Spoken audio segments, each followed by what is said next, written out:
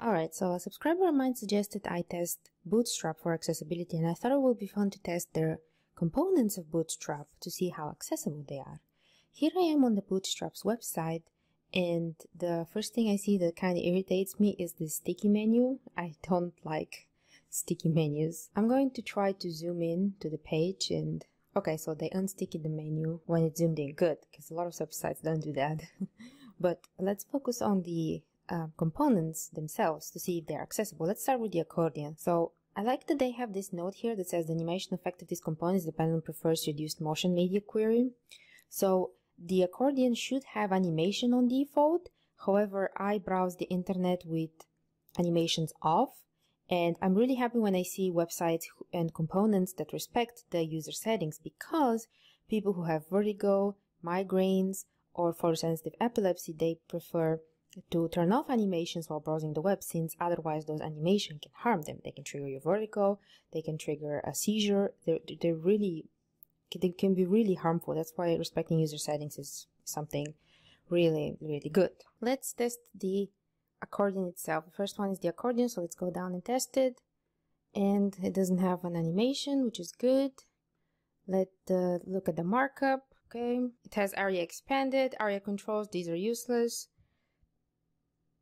The div ID has area labeled by inside. I'm not sure this is needed. I wonder if this was going to make, yes.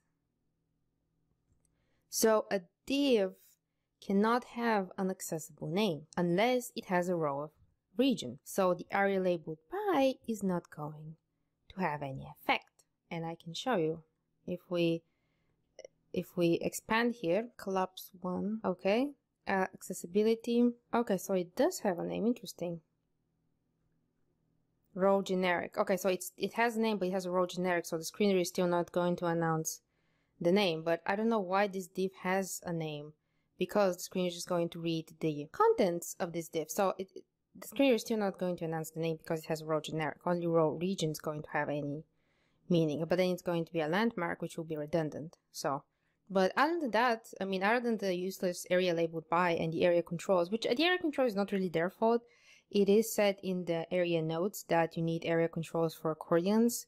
So they just haven't done like in-depth testing. So I think that's pretty good. I mean, it collapses, has area collapsed false. It has a heading for the accordions. I think that's pretty good.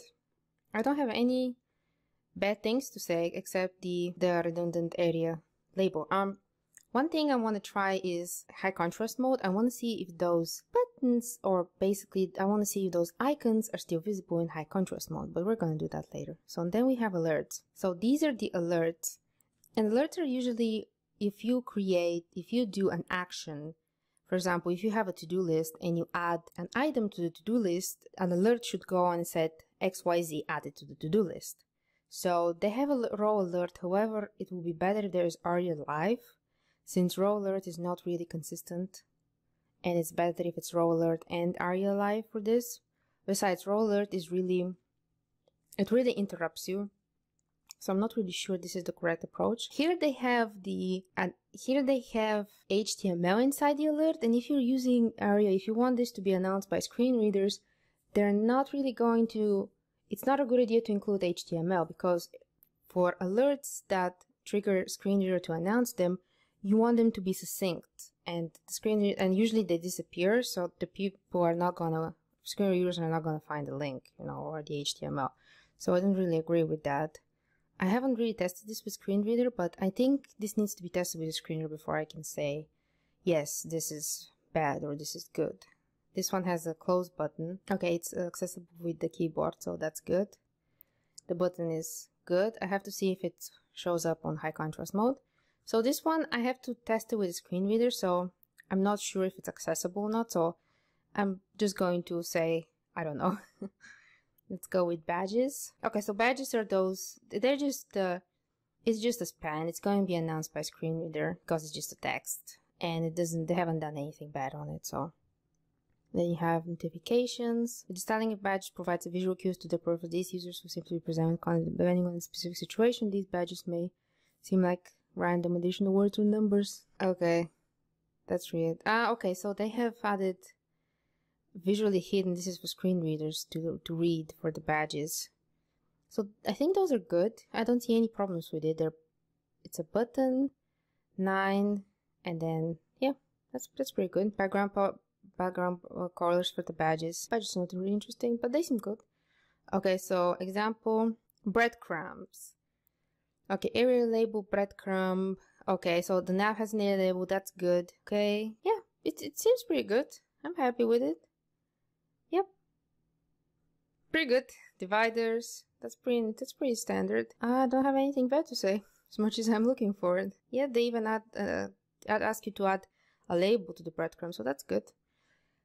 So buttons, and then they tell you about assistive technologies, and that's really good. But the problem is if a developer doesn't have any experience with accessibility, no matter how much they read that information, they're still not going to be able to make an accessible website. So unless the developer is experienced in accessibility, these are, I mean, it's a good thing that they have them, but it's not going to solve accessibility though. I wish they would add, please read more about accessibility, learn more about accessibility, don't just use our accessible framework. They never claim that their framework is accessible, I think. I don't think so. So, okay, so they have the buttons. I don't like this row button link. This is really bad. You're not supposed to use the anchor tag for buttons or the buttons for links, because this in high contrast mode is going to show up as a link, not as a button. So users in high contrast mode will be confused. And also people will try to activate it with the space bar. Let me see if this link activates with the space bar. No, it doesn't. See, they haven't done their job correctly with those links. So this is a big issue I see. So if I press tab and I try to activate this button with the space bar, see, I'm activating with the space bar and enter. But if I try to activate the link, I just scroll down because they haven't done their job though to be activated with the spacebar. So that's on them. That's really bad. Let's see, outline buttons. They seem fine. Large buttons, small buttons, disabled buttons. Yep.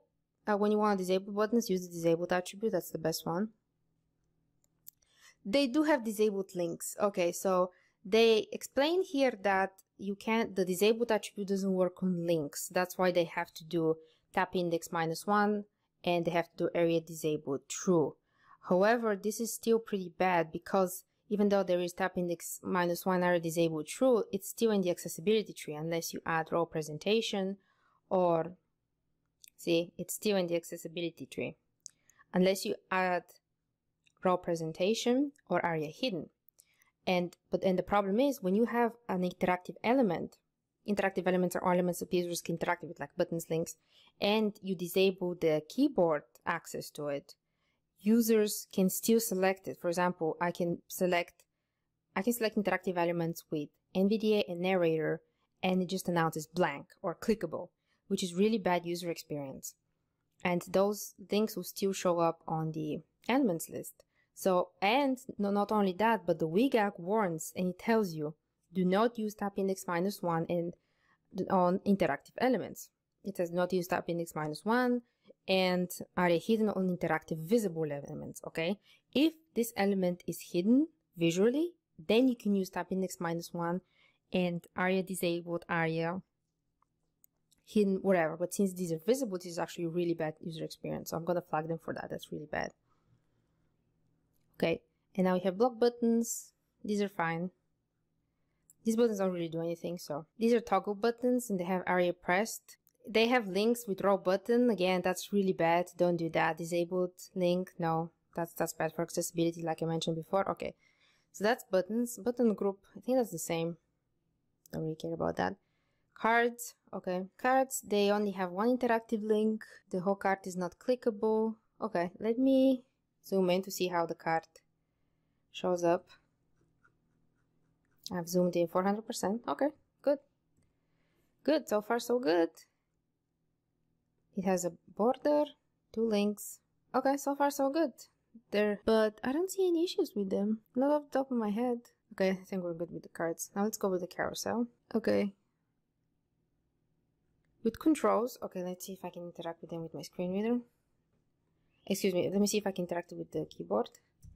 Okay, now this is bad. The arrows of the carousel do not have an outline.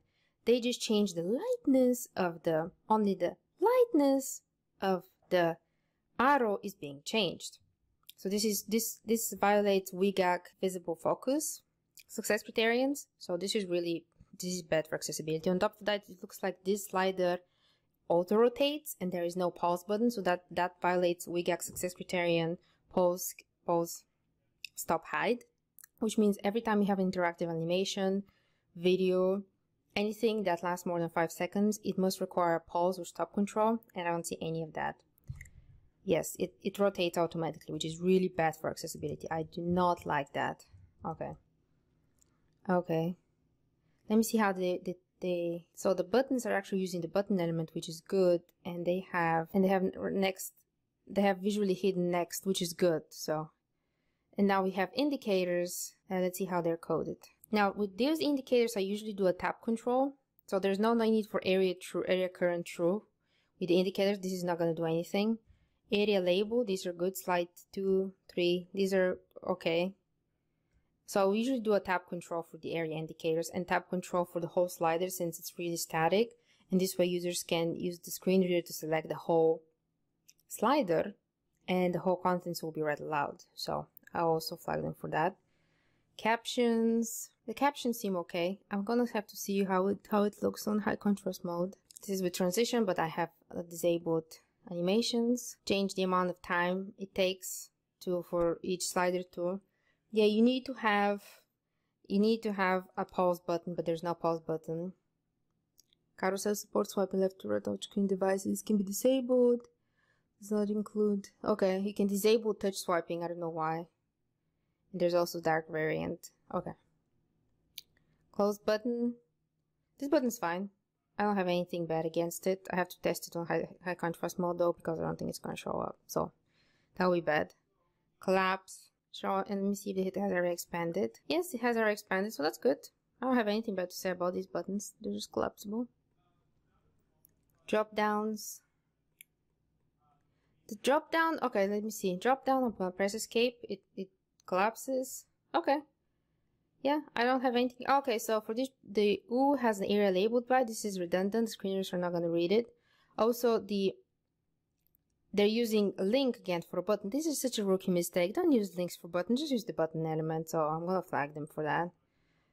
Otherwise, I don't really like this split button thing. Like half of the button is expanded, the other one isn't. So I don't really like that. List group, this is not really interactive, is it? No. There's no need for area current true on the list group. That's redundant. Okay, motto, okay. Let me see. Okay, so models are very tricky. Let me see. I have to turn on my screen reader so I can see if the model is actually, if the screen reader actually reads the model to test it on. So let me do that. But before I do that, I want to do a quick test with high contrast mode. And I wanted to test buttons, the close button.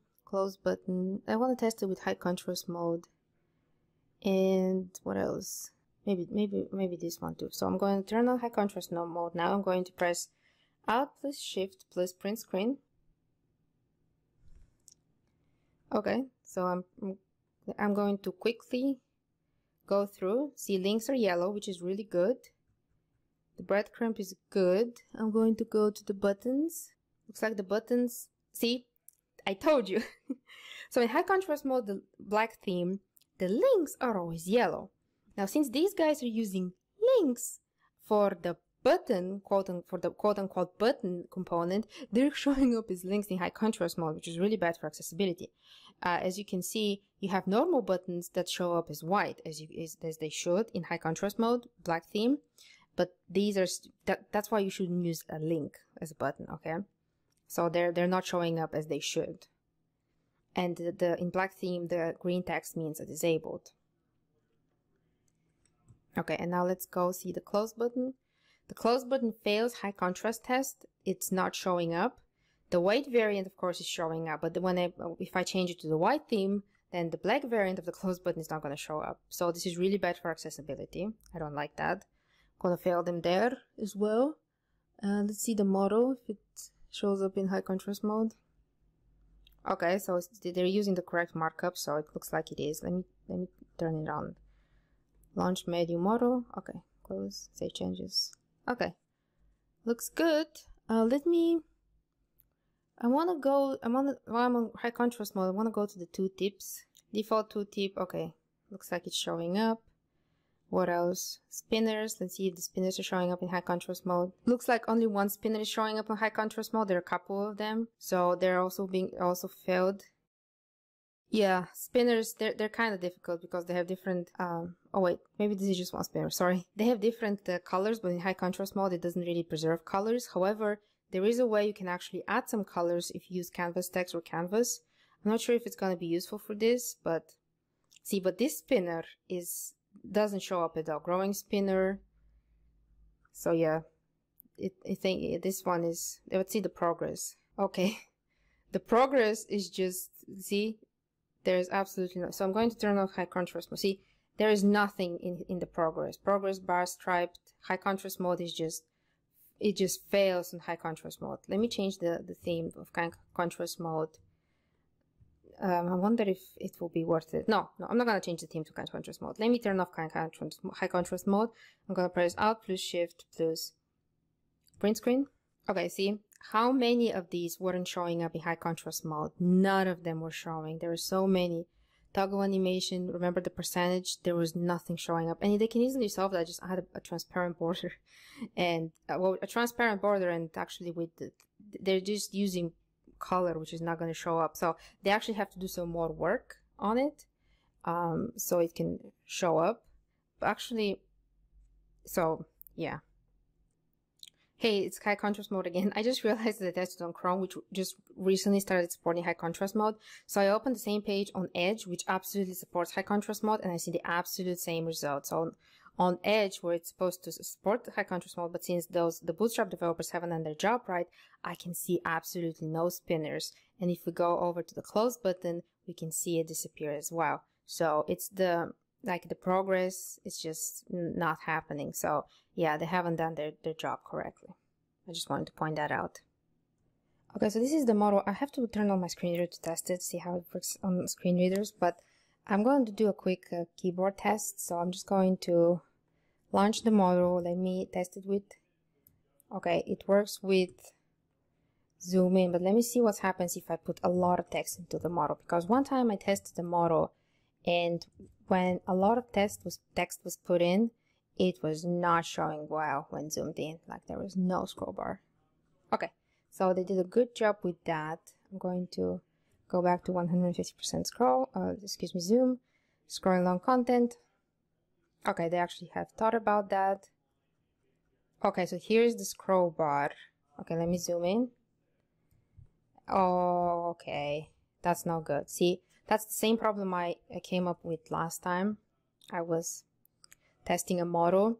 There was a lot of text, and okay, I'm going to shut up now. I'm going to, okay, I'm going to shut up. I'm going to press down arrow key to try to scroll in the model. I'm not able to scroll in the model, so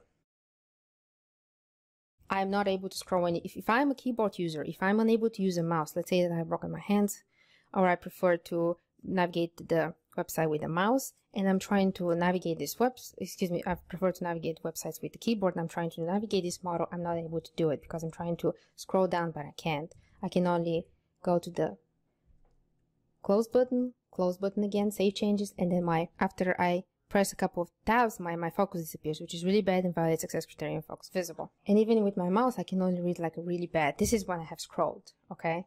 Even if I have not scrolled and I'm just navigating it with the key, I'm pressing down and up arrow, I'm still not able to.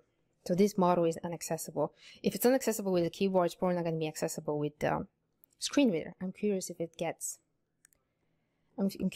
was going to be announced. I'm going to press escape to see if it closes. Okay, that's good.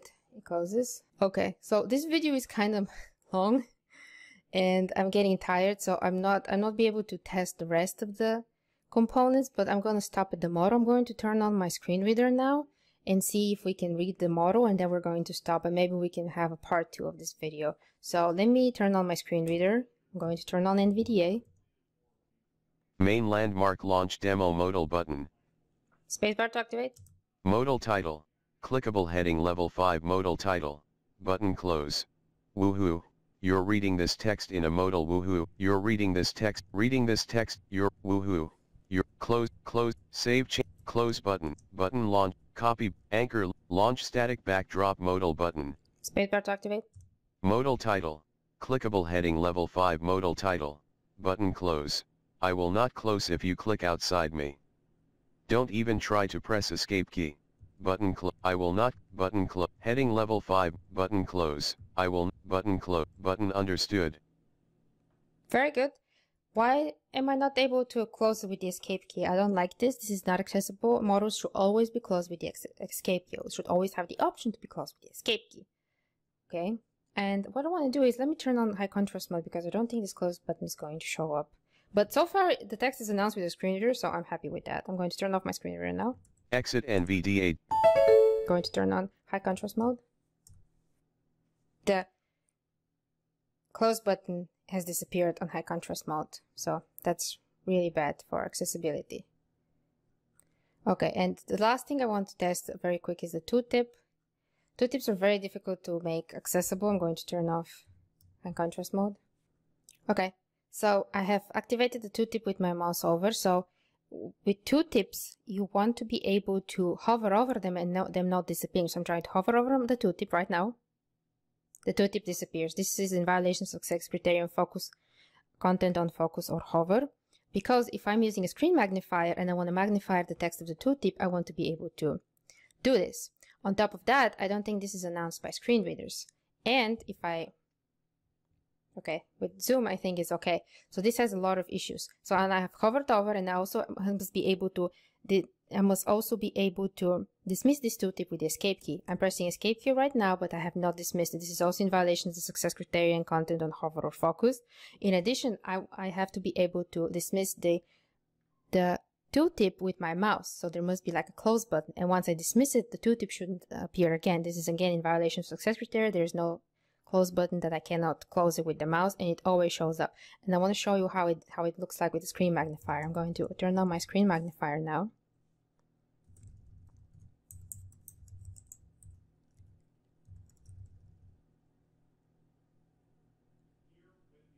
Okay, so I have my screen magnifier right now, and when as you can see, whatever I move over the text, it gets magnified. Let's say that I want to read the tooltip text, so I'm trying to move my mouse over it so I can read it better, but it disappears. That's why it is very important to have tooltips not disappear when you try to mouse over them. So, let me turn off my magnifier. Okay, so I'm going to stop the video now. Is the Bootstrap accessible? So I only tested like 50% of its components, and I did not do it as a screen reader test. I'm going to say some of their components are accessible, like the accordion. I like it very much. It's very accessible. Alerts, I haven't tested with the screen reader. I can't really say. Badges, they seem great, so I recommend using the badges. They seem okay. The breadcrumbs, I don't have anything bad to say about the breadcrumbs, other than maybe they're using area labeled by redundantly a little bit. Buttons are okay. Buttons not so much. They're using links for buttons, which is something you shouldn't do. That was really bad. But they show up in high contrast mode, and they're like, acting like buttons. So they also, the link buttons that they have disabled. No, you should never do that. So be careful with the buttons. Button group, I think they're okay. Group, okay. And then you have cards. Cards are great. I have nothing bad to say about the cards. Carousels, no, they're not. Carousels not accessible. I'm not going to recommend that you use them. Close button, not accessible. Doesn't show up in high contrast mode. Collapse. The collapse, they're not using the correct markup for collapse. So the drop downs, they're not using the correct markup. They're using button. They're using links for button. List groups, I don't think that there's anything bad in list groups except using area current, but the screen is just gonna ignore it, so I think that's good. Models, no, models are not accessible at all. Even though the screen reader announces them, they have really big issues with the close button that disappears on high contrast mode, not being able to scroll the model with a lot of text. Some of the models have escape disabled, so that's really bad, and they should really fix that. So yeah, that's all and 2 tips I recommend against using it, because it's very difficult for 2 tips to be made accessible, and these aren't. So just stay away from them. And yeah, that's what it is. I don't really like Bootstrap. I don't like CSS frameworks, but I will try to keep an open mind. And for some components, they did a great job. Like the accordion, I'm gonna use it if I could, if I want to, if I was using Bootstrap. Maybe I will for like prototypes. I mean, I use Bootstrap when I prototype some websites. I just never use it in production because it's like I don't like it as a framework. But some of these are really good. I haven't tested the rest. So I mean, Bootstrap is trying to be accessible, and I respect that. They just have to put more. They just have to they have to hire accessibility specialists in order to make it more accessible. For right now, I think what they do is just read the WCAG, and they don't have experts in that can actually test the components in different. See, I tested with the screen magnifier, with the screen reader, high contrast mode. I don't think they test in high contrast mode at all. So be careful with Bootstrap. Some of their components are good, some of them aren't. I'm gonna keep testing it in the next video. Okay, bye. Don't forget to like and subscribe this video, of course. Bye bye.